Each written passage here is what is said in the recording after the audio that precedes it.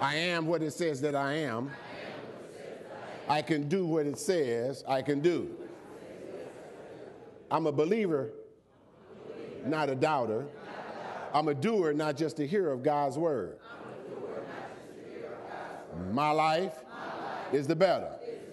After having heard the word of faith. My faith comes by hearing. And hearing by the precious word of God. Now, if you believe that, give God a praise. Amen. Today, we're going to start something different. Hallelujah. I believe that last few series has really blessed your life. But I remember what God told us at the beginning of the year. How that this was a year of accelerated favor and grace. That 2013 will be a year of accelerated favor for the believer. The favor of the grace of God will move in an accelerated way to bring his will to pass in our lives. It's going to be a year of promotion. There's going to be a year of prosperity. There's going to be a year of popularity and prominence, a year of preferential treatment, a year also of where your petitions and policies, hallelujah, will be changed in your favor. Amen. And so God wants to show us how to get there. He wants to show us what to do in order to have this year of accelerated favor and grace actually operating in our lives. I mean, if it's for me, what do I need to do to set myself up so that this accelerated favor and grace can come to me? Amen? And so that's what we're going to deal with today. We're going to deal with from the subject. In fact, turn your Bibles first to Genesis chapter 15. Genesis chapter 15. I'll start this and out this way. Genesis chapter 15. Amen. Hallelujah.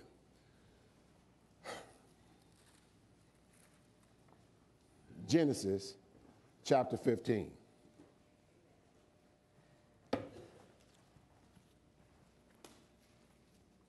We'll start there.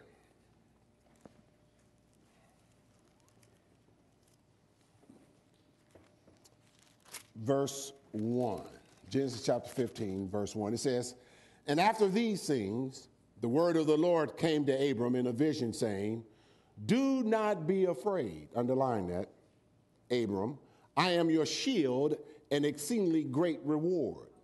But Abraham said, "Lord God, what will you give me, seeing I go childless, and the heir of my house is Eliezer of Damascus?" Then Abram said, "Look, you have given me." Then Abram said, "Look, you have given me no offspring. Indeed, one born in my house is my heir." And behold, the word of the Lord came to him, saying, "This shall not be your heir, but one who will come from your own body shall be your heir." Then he brought him outside and said, "Look now toward the heavens and count the stars, if you are able to number them." And he said to him, "So shall your descendants be." And he believed in the Lord, and it was accounted to him for righteousness. Then he said to him, "I am the Lord." Look like he's reminding Abram who he is. "I am the Lord who brought you out of Ur of the Chaldeans to give you this land to inherit." And he said, "Lord God, how will I know I will inherit it?" So he said to him, or God said to him, "Bring me a 3-year-old cow, a 3-year-old female goat, a 3-year-old ram, a turtle dove, and a young pigeon." Then he brought all these things to him and cut them in two down the middle and placed each piece opposite the other. But he did not cut the birds in two. And when the vultures came down on the carcasses, Abram drove them away. Now when the sun was going down, a deep sleep fell upon Abram, and behold, horror and great darkness fell upon him. Then he said to Abram, "Know certainly that your descendants will be strangers in a land that is not theirs, and will serve them, and they will afflict them 400 years. Before we go on any further to read the rest of this story, you need to go back up to verse 7. And where it says to give you this land to inherit, you need to underline that. Now we'll continue with verse 14. Okay? And also the nation whom they serve will judge afterward. I will judge afterward. They shall come out with great possessions. Now as for you, you shall go to your fathers in peace, and you shall be buried at a good old age. But in the 14th generation, they shall return from the iniquity of the Amorites, for the iniquity of the Amorites is not complete. And it shall come to pass, when the sun went down and it was dark, that behold, there appeared a smoking oven and a burning torch that passed between those pieces. On the same day, the Lord made a covenant with Abram, saying, to your descendants I will give this land from the river of Egypt to the great river Euphrates. He said, I will give you this land, or I have given you this land. Amen. Underline, I have given you this land. Amen. Now, at the beginning of this chapter, I read to you a verse, and it said, after these things. So before things showed up after something else had happened. Amen. And that's what we're going to discuss today. The title of this subject is Learning to Trust God as your source. Amen. Learning to trust God as your source, using crunch time faith. Learning to trust God as your source, using crunch time faith. Everybody say crunch time. Crunch time. Amen. So now what I see here was two things happening. Number one, I saw where God told Abram, I am going to give you the land. Yeah. Verse 7. Yeah. After the covenant was made, after he had made the sacrifice unto the Lord, after he had offered up something to God, God came back and said, I have given you the land. So in verse 7, he says, I'm going to give it to you. After Abram obeyed God and offered up to God that sacrifice or the offering that God wanted, then God came back and said, I've given you the land. There's a difference. Before he made the sacrifice or gave the offering, God promised him the land. But after he had made the offering, God told him, you got it. Amen. Amen. My objective here is this. This series of teachings is designed to empower you to trust God in the most trying of times, to teach you how to apply the principles of God's word so that you will have the victory God has always intended for you to have. Amen. So now the Bible says in chapter 15, verse 1, it says, after these things. Now, after these things sets the tone for what was going on in Abram's life. And so today I'm going to give you a review of what went on in Abram's life up to that point. Now, what Abram has just done before God approaches him, what Abram has just done is that he's pulled off one of the most impressive military campaigns up to that time. Amen. Amen. There was a king named Chedorlaomer who was conquering every city and every nation in that time. And so what happened was that this Chedorlaomer overran Sodom and Gomorrah. Now, in Sodom and Gomorrah was the residence of Abraham's nephew named Lot. And Lot had moved there when they divided their flocks, and one decided to go one way, the other decided to go the other. Well, Lot chose that land of Sodom and Gomorrah, and this king has come, conquered the land, and took away Lot and all his possessions captive. Amen. Now, a messenger runs to Abram and tells Abram that Lot is now a prisoner of war. His wife, his family, and all his possessions. Abraham puts together 318 men, servants. Amen. Now think about this. The army of Chedorlaomer is comprised of 5 kings. They rough, they tough, and they're experienced. Abraham puts together 318 men and then ambushes Chedorlaomer and his army. Amen. He defeats Chedorlaomer and his army, and there's just a remnant that's left of it. Then Abraham takes Lot and all Lot's his possessions, and all those people that were with Sodom and Gomorrah are now set free because of this victory. Amen. Amen.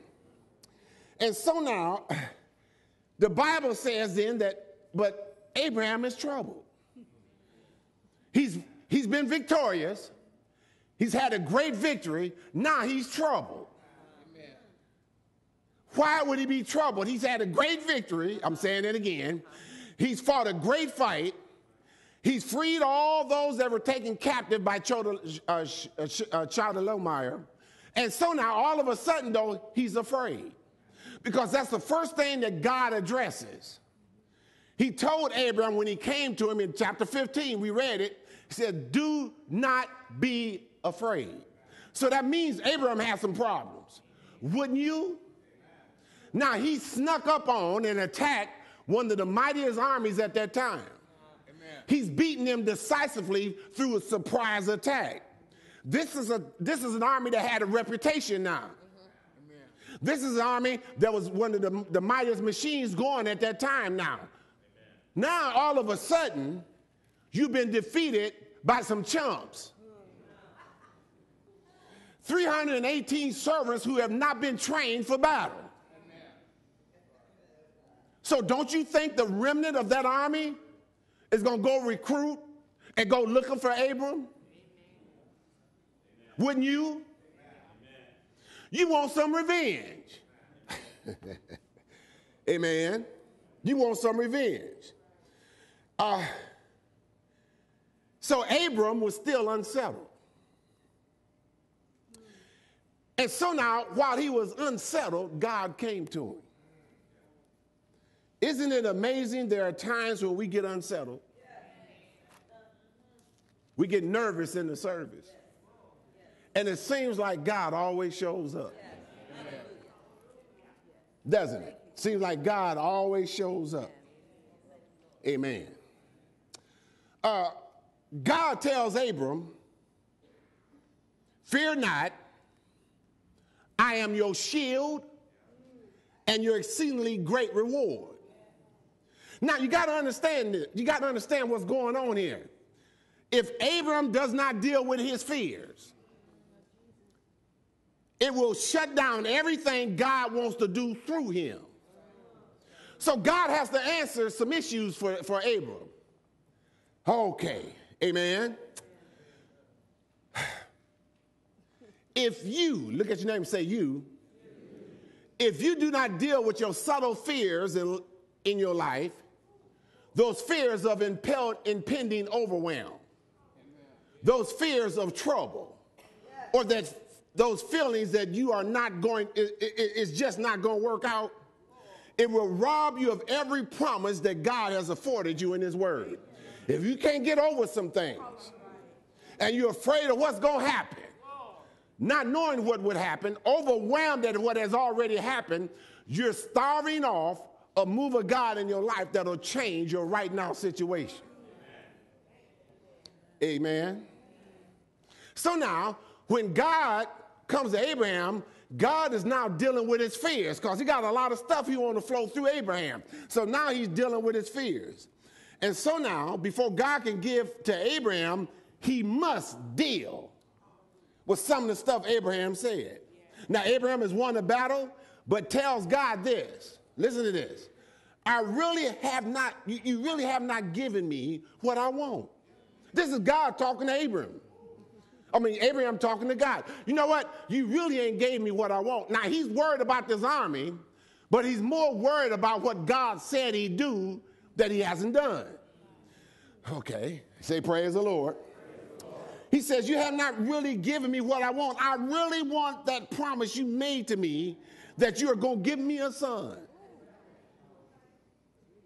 And up to now, I ain't seen nothing. Now, this is after a great victory. Now, the reason why Abraham is talking like this is that fear is overriding him about impending danger, and he needs somebody. He needs God to show up.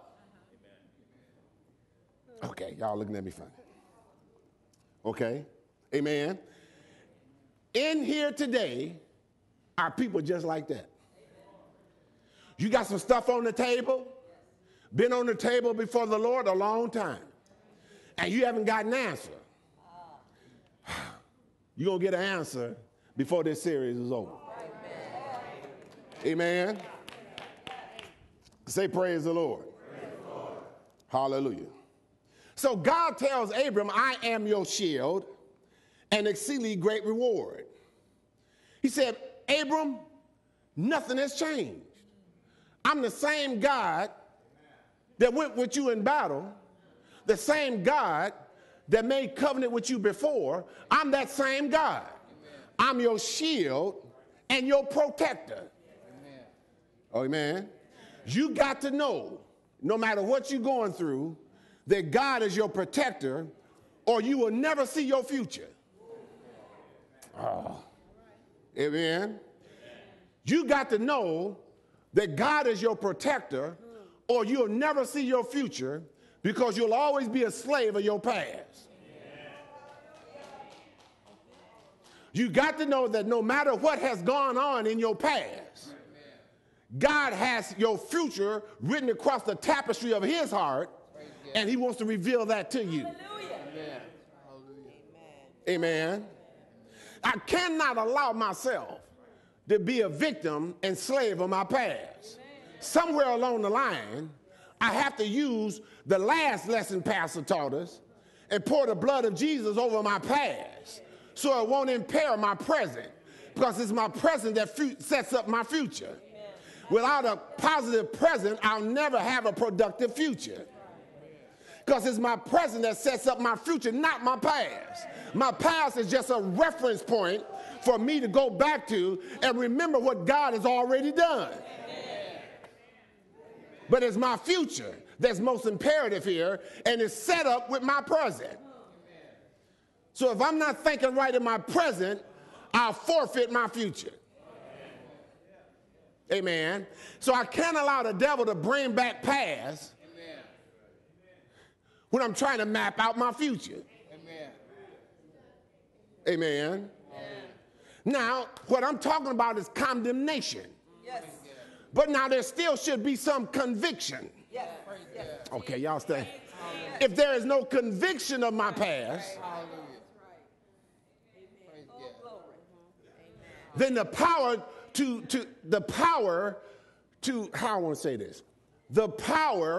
determine present and map out future will never happen.